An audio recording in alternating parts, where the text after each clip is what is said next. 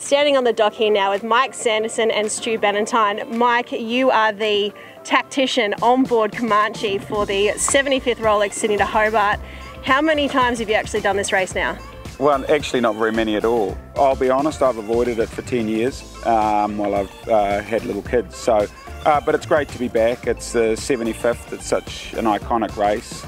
I really enjoy these 600-mile races, especially on these fast boats, because it's basically a sprint for a couple of days.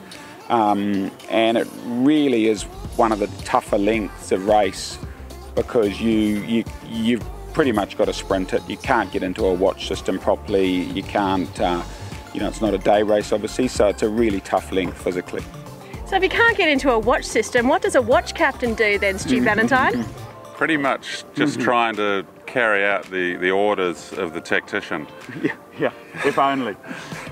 Yeah, so the watch captains are generally tasked with the responsibility of trying to execute the plan, and that means managing the sail trim and the drivers and the modes that we're sailing to try and achieve the goals that Mike and Stan, our navigator, have come up with. So a question for both of you then, Comanche is definitely going out there to win, but can you just explain to us why Wild Oats is such a hard boat to beat?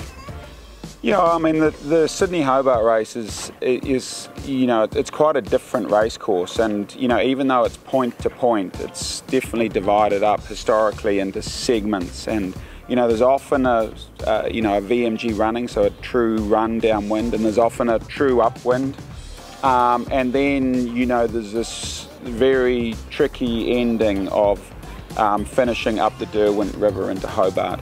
As these boats have got faster, just purely by coincidence, the time that they finish is probably the worst time of the day to be entering the Derwent River. It's in the hours of darkness, it's just after the sea breeze is shut off, and it's before any morning breeze has been able to establish.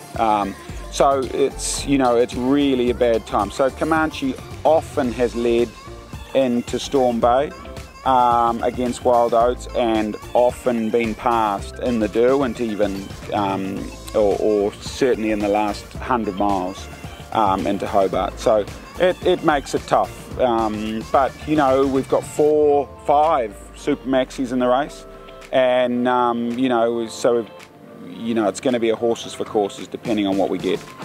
So Stu, isn't it up to the tactician to make the best call then going up the Derwent? I just heard a few excuses there. How about you?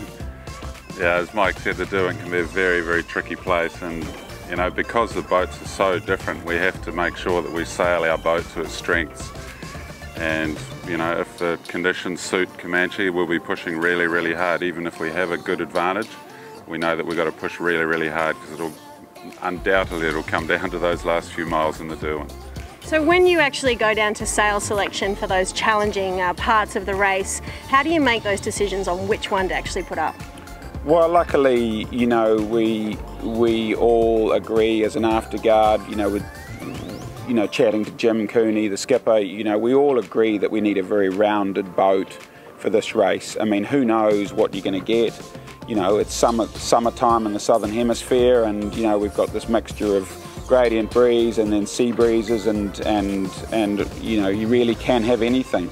So we've got to take a rounded inventory that we can pretty much handle whatever gets thrown at us.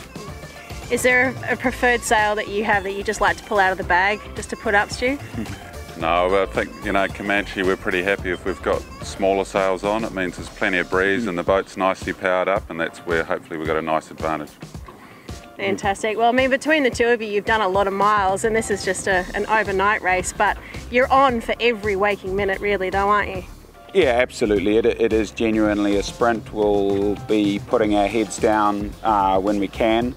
The hard part when you're in either a skipper or a tactician or a watch captain's position is your chance to put your head down is when it's pleasant.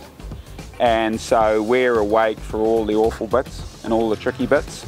And if it ever gets pleasant at any stage, that's our chance to put our heads down. And so yeah, it's a pretty grueling few days, but it's pretty rewarding if we can get this boat to the finish first. Are there any secret weapons on board? No, I think one thing that is consistent, the way that Jim Kearney has campaigned this boat is that it's a really top level crew with a lot of depth. So, you know, we can be pretty confident that the boat's going to be sailed as close to 100% of its potential all the time. Well, there you go, you heard it there, 100% of the time. Alright guys, well thanks so much. There's a lot of work to still be done before the start of the race. Best of luck. Thanks very much. Thanks.